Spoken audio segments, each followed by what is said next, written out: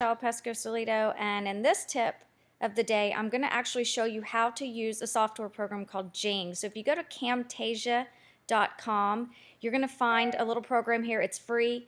Download it, and what you can do with Jing is record quick videos of your screen for anything under 5 minutes or capture an image. So this is really helpful if you're emailing support for some reason and you want to send them, an issue that's going on, maybe an error message or something. So I've already downloaded Jing. So if you can see up here in the right hand corner, I've got Jing dropping down. I just kind of put my cursor over it, and this very first option here is called capture. So all I would do is click on that, and I could outline the area that I want to actually capture to send to support. And then over here on the left, I would just say capture the image. And then what's going to happen is it's going to capture it. You can use some of these other tools over here on the left, like draw an arrow to point it out, put a text box in there. But then you're going to want to save that image as support MLSP, and then just come down here and click save. You're going to end up saving that to your hard drive. And so once you do that, you're going to save it in an area. So I'm going to save it on my desktop. And once you've saved that and you end up emailing support, or maybe you're using it for some other reason, you're going to be able to access that file wherever you saved it. For me, I ended up saving it right there on my desktop.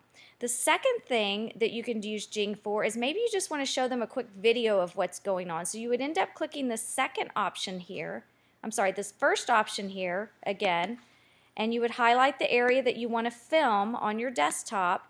And instead of clicking this capture image, you're going to click the second button that says capture the video. And what's going to happen is it's going to go down and count down, and then all of a sudden it's filming the video of whatever it is you're doing on your desktop. So you can actually come over here, show them the process of steps that you were taking whenever you encountered your error. And after you're done doing that, all you simply do is come down here and click finish recording.